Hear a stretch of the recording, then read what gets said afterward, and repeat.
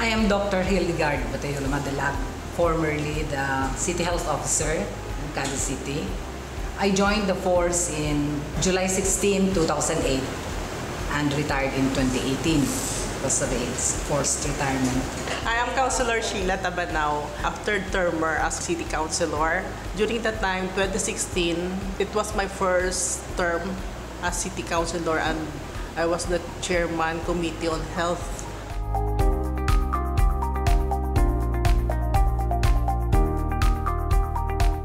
Pained me and it surprised me to discover that Cadiz has many TB patients. I am from Cadiz City and it hurt me to know that many of my Kasimanwa Cadizeños are plagued with TB. For every 10 patients that I see, at that time, 5 to 6 almost had the diagnosis of TB. We are so fresh and have so much advocacy for health as chairman. So, TV program of Doctora was launched because of the policy that I made as legislative chairman of the City Council.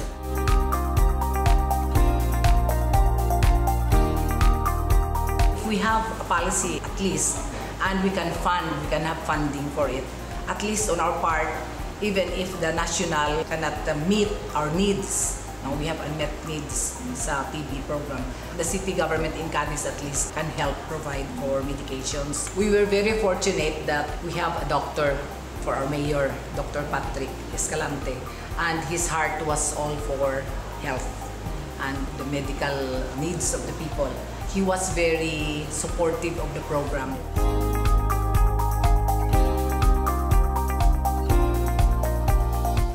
Sa TB, I think the program, for me personally, if they see that the doctor and the staff are really with them, sympathize. Really with them in their condition and really sympathize with them, and they see the efforts that we make to really reach out to them and help them and assist them, there's no reason for them. I don't think they will. Kindness is always effective and infectious, and they respond to kindness. And everything you do, you have the passion and the compassion because it's from the heart. The service is not only obligatory work, but it's from the heart. So that's most effective because it radiates in your life and to the people.